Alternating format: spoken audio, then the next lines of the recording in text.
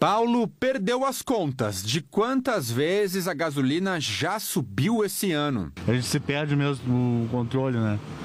Realmente tá difícil de manter o carro com o tanque cheio. Ele pagou R$ 5,79 no litro da gasolina neste posto em Porto Alegre. Mas em Bagé, no sul do estado, o valor médio do combustível atingiu R$ 7,00. Valdir trabalha como motorista de aplicativo e sentiu o orçamento apertar desde o início do ano. Tá bem difícil, né?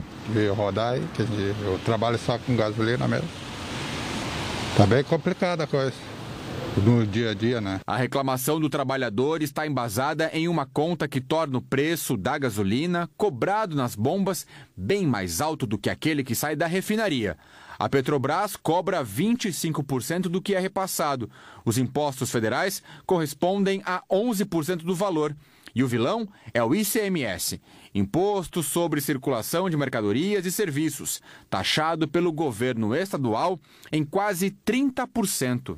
O ICMS ainda está atrelado ao preço de venda, né? Então é um percentual que ele vai variando conforme o preço de venda. Então, quanto maior o preço de custo que vem, esse custo vai sendo repassado para as distribuidoras e para os postos, o ICMS vai crescendo também.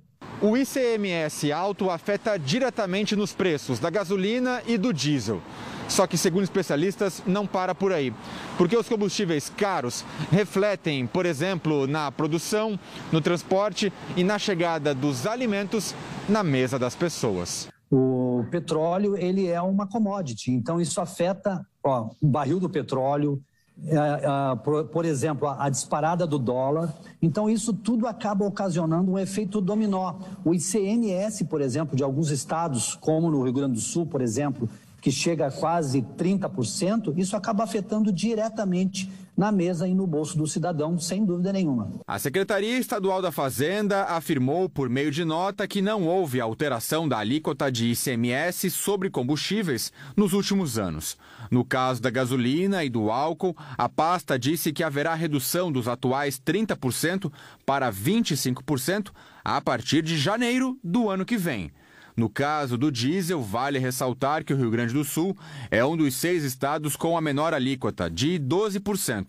O governo acredita que eventuais alterações nos preços não são causadas pelo ICMS, mas sim por valores cobrados na refinaria e influenciados pelos preços internacionais.